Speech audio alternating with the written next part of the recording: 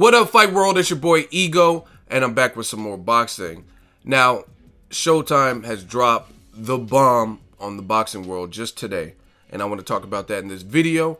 Now, before I even get into it, I want to start off by saying thank you, Al Heyman. Thank you, Steven Espinoza, Showtime Sports, and Showtime as a network, as a staff, as a record label, and as a crew.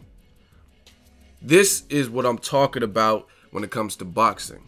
Now, real quick, a lot of people are so concerned with, oh, I want to side with the person of my race. I want to side with the promoter that I like. I want to side with this guy because he's my favorite. And they don't care about boxing. They care about tribalism. Me, you guys could say whatever you want. Oh, you love Heyman. You just love Showtime, right? But I call it down the middle.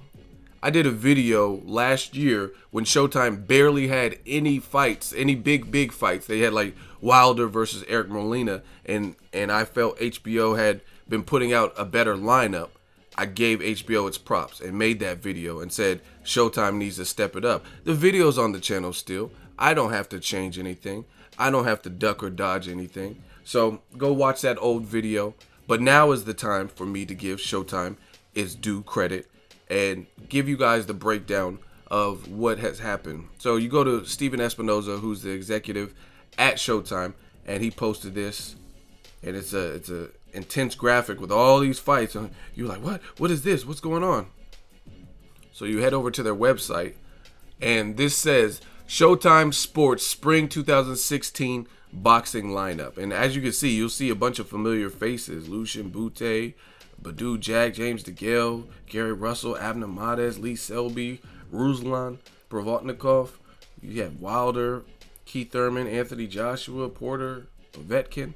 So if you read down below, it gives a breakdown of their lineup, and I'm digging it, man. So let me go through the fight. Saturday, April 9th.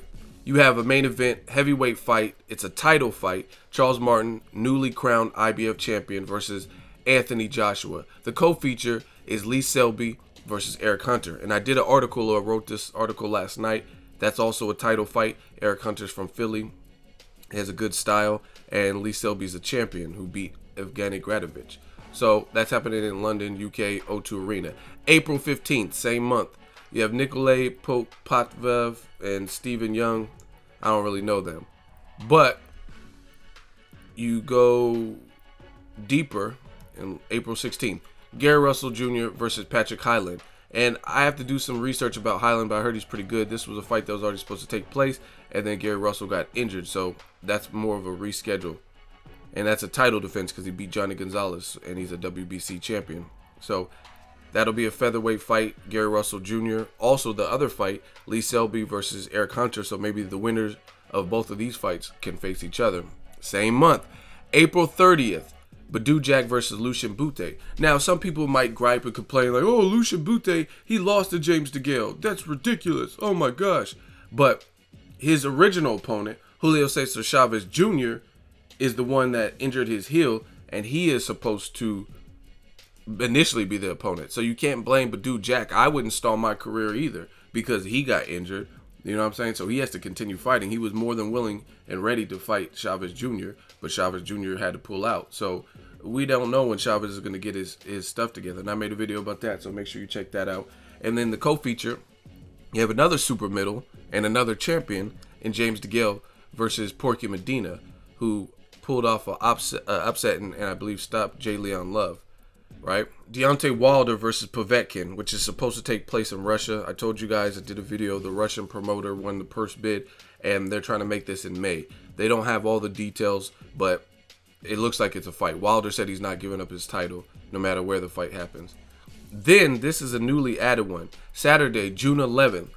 Main event is Ruslan Provodnikov versus John Molina Jr., which is an interesting and exciting style. And this is also marking the Showtime debut that I remember of Ruslan Provodnikov, or at least since he's gained fame for giving Tim Bradley a run for his money and fighting Matisse and stuff like that. So they're welcoming Ruslan Provodnikov and John Molina to that. So interesting fight at 140, and there's a lot of just in general casuals who don't They don't want to pick apart the sweet science. So this is the fight for you.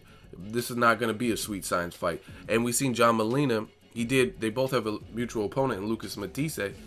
He really gave Matisse some work. He knocked him down twice. You know what I'm saying? So that'll be a very exciting and interesting fight. Other thing, a lot of people complain that Ruslan was possibly linked to fight Terrence Crawford. And they're like, oh, this is retarded. This is bullshit. Why should Terrence Crawford fight Ruslan? He's on a higher skill level. Yada, yada, yada. Now you don't have to worry about it because Ruslan Provodnikov is fighting John Molina, who is definitely within the same echelon of style and skill or whatever you want to call it. So you don't have to worry about Crawford fighting Ruslan anymore. And the other person that Ruslan was kind of linked to was possibly facing Miguel Cotto. And I told you guys in the James Kirkland Cotto video, which looks like that will probably be going down. I would rather see Cotto fight. I mean, Ruslan and James Kirkland have similar styles if you think about it, in terms of they both lack defense. They both have exciting styles. They both have power. So if Cotto's going to fight somebody with that style, I would rather have it be the person who's campaigned at 154 than the person who has been fighting at 140 and moved up to 47, then moved back down to 140. You know what I'm saying? So at least Cotto would be fighting someone the same size. So I don't see why people would even complain about this particular fight, and that's happening in New York. Then you have the rescheduled fight that we all wanted to see. Saturday, June 25th, Keith Thurman versus Sean Porter. Now, what they did, we already know about that. That's a good fight. Porter's doing an exhibition fight in Vegas this Saturday, I believe. And it was competing with the Zab Judah card, but that card got canceled. So if you're in Las Vegas, you should probably try to go over to the exhibition fight, Sean Porter. Now, this is what they added. They added Jesus Cuellar, who's a champion, versus Abner Mares. That's a fight I've been calling for. And I didn't think it would happen because I thought that Cuellar was with Robert Garcia, but he's no longer training with Robert Garcia. Abner Mares moved over to Robert Garcia. Now this fight can happen. That's a good scrap. And it's better than, I think it was supposed to be Abner Mares versus Fernando Montiel or something. And Montiel just lost to Lee Selby.